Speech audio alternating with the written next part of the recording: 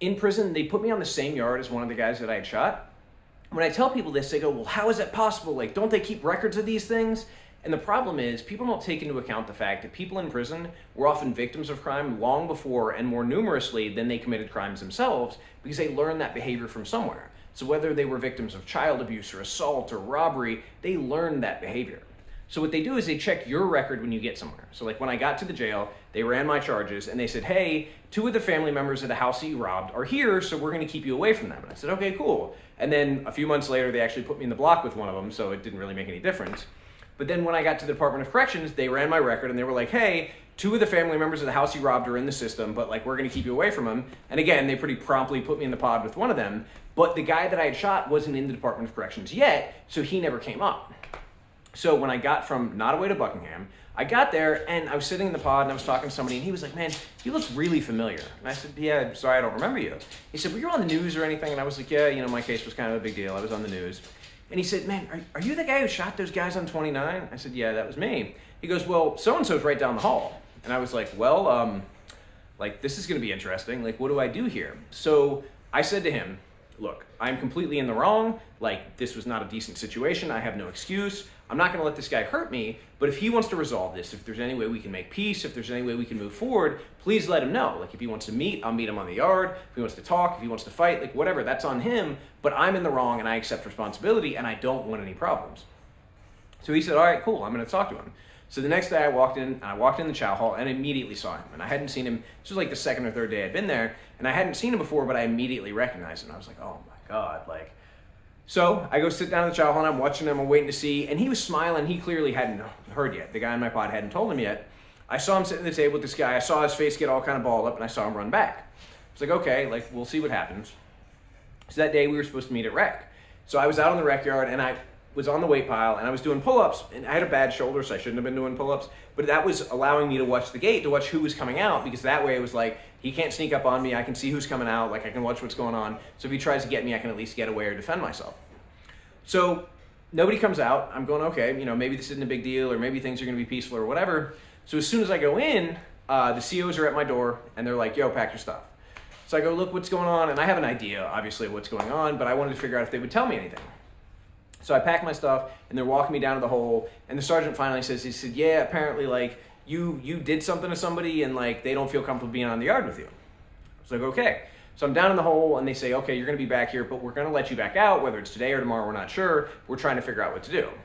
So about 4 hours later, they take me to the watch commander's office, and then they take me to the back to the assistant warden's office. And they do this in handcuffs, and it's like, I wasn't a threat like 4 hours ago, but like now I'm in a threat to be in handcuffs and shackles. They take me in there and he says, oh, we have a very serious situation.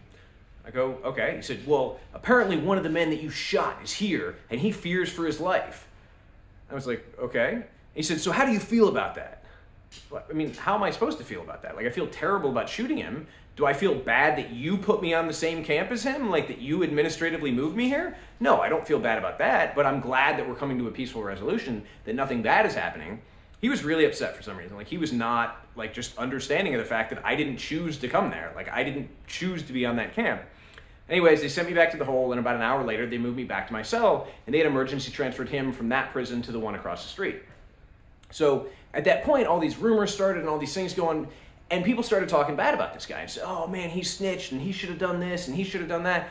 And what he did was think about his family. He thought about what he was doing, or he was genuinely afraid. Whatever the case, he avoided the conflict. So many times in prison, I see people have 2 options. Say, I can go left and stay out of trouble, or I can go right and prove my ego or prove my point or look tough in front of somebody, and they always go right.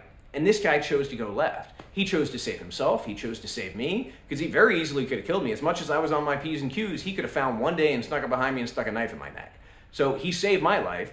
He saved the conflict from happening, and he was able to go home to his kids. Like, that made the most sense to me. So when people were talking trash about him, I always pulled him and was like, nah, y'all can't say nothing about that. Like, he didn't do anything wrong. He made the right decision to go home. All this, like, prison first, like, tough guy stuff, y'all can take that somewhere else, because I don't have time for this. And this was fairly early in my bid. This was before I had even fully matured, but I understood I wanted to go home. I had seen too many things. I had seen too many ugly stories. I'd seen too many guys who came in with 5 years or 10 years and had life sentences now to want to be involved in those politics. And too often it's the guys in prison that want to prove a point or make a name, or there's some systems where people feel like they don't have a choice. They have to do that. In Virginia, luckily, I didn't. In Virginia, luckily, you can walk to the side. You can walk away from most things. Not everything, but most things.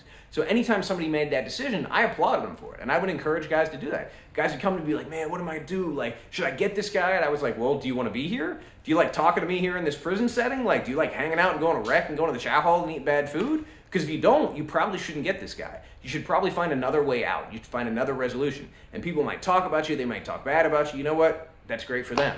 They can talk bad about you from in here while you're out there on the street. So people always had that mindset. And I always encouraged them to make the right decision. And my thing was, look, you don't have to go out and tell on people. You don't have to go out and create problems. You don't have to go out and get in people's business. But your number one priority should be getting home to your family, getting home to your kids, getting home to make good decisions. And I am incredibly grateful that the guy I shot chose that decision. And he took that path because, again, he saved me just like he saved himself.